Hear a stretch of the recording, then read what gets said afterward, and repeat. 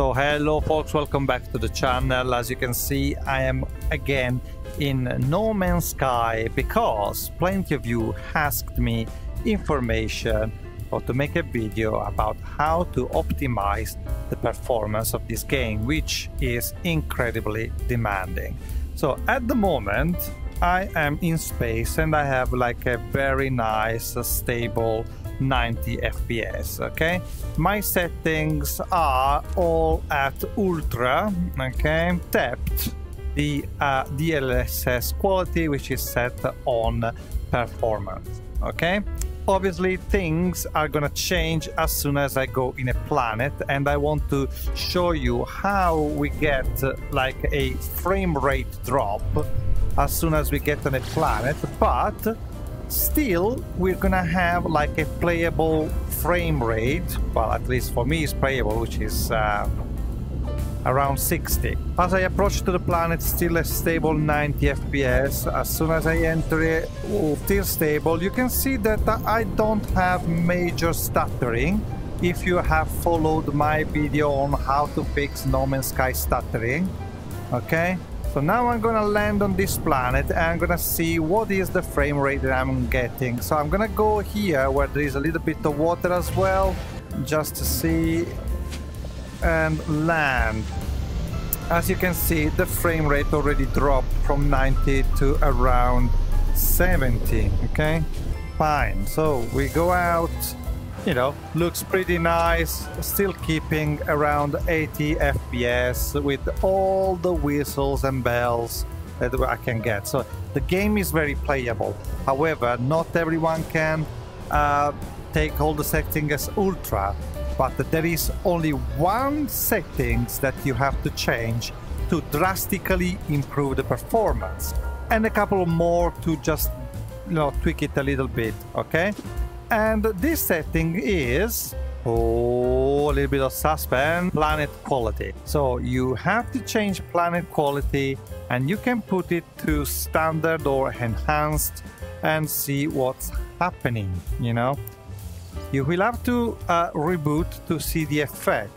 So bear with me a second while I reboot. Right, so planet, we changed the planet quality, and now we look at our FPS, and ta-da! 90 frames per second, looking in the same direction I was looking before. You see, there is a massive performance gain if you change only that settings. Now, obviously, you have a little bit of degradation in quality, but the eye candy, I believe, is still there. We haven't touched any other settings, so it's pretty cool that we can get like a nice 90 frames per second.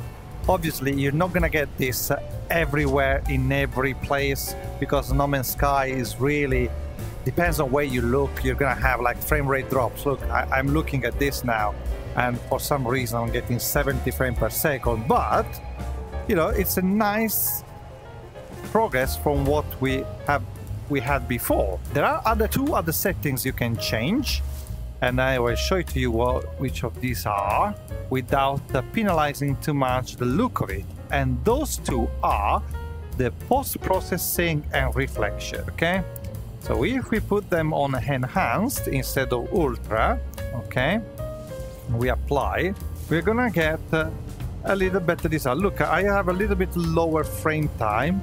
Yeah, and this, I have to say that I haven't touched the resolution of the game. Okay, apart, well, technically I did with the DLSS, but I'm running at the Quest 3 native resolution.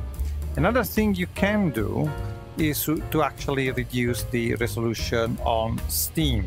So to do so, you go to the application settings and you go to the video setting over here, and you can think about reducing this value perhaps to a little bit lower value, perhaps 75%. Okay, right, so now I'm running it at 76% resolution.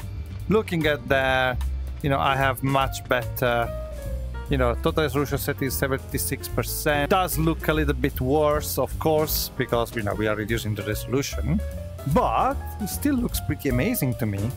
and the frame rate is a little bit more stable, even though, you know, we go like in that area. So you can see, you know, the game in all ultra is perfectly playable. However, you know, if you want to really gain in performance, you need to change the planet quality as the main thing, right? This gives you like 30 FPS back to you, at least in my test. Then you can play with the post-processing and reflection. You can put them down and to enhance, to gain some other FPS. Probably if I do it now, it's not very visible, the effect, but I can see it on the frame time reducing quite a bit. Okay, if I put it up again now, I should get an increase in frame time, as you can see. Then other things you can change, you know, I tried to put the volumetric effects to enhance. There's not much of an effect. As you can see, nothing pretty much changed. Put it back to ultra, apart from the stuttering you have there, it doesn't change at all. I tried the tessellation, I tried other things, you know, it doesn't really affect the performance. Texture quality, obviously I left it at the ultra because I have a 1490, but you can, you know, if you don't want to have a massive impact on visuals, then you should keep it at high, because otherwise it will look really bad. I can show it to you actually. Standard, look, the hands look really bad. Look at the hands over here. But if you go on, and I didn't get any gain in performance, okay?